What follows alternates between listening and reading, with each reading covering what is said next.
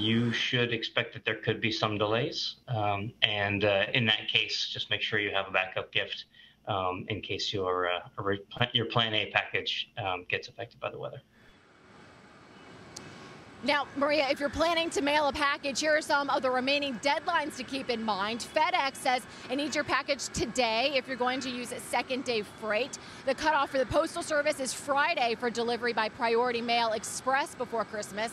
And UPS says that it needs your package today to deliver by Christmas Eve with its second-day air service. But again, Maria, UPS is already warning of some service disruptions across the Midwest. States like North and South Dakota and Nebraska, they say, are already impacted by this winter weather. We're going to keep an eye on these service disruptions throughout the day to keep everyone updated, but it does seem like now is a good time to come up with a backup plan if you're still trying to order or mail a package.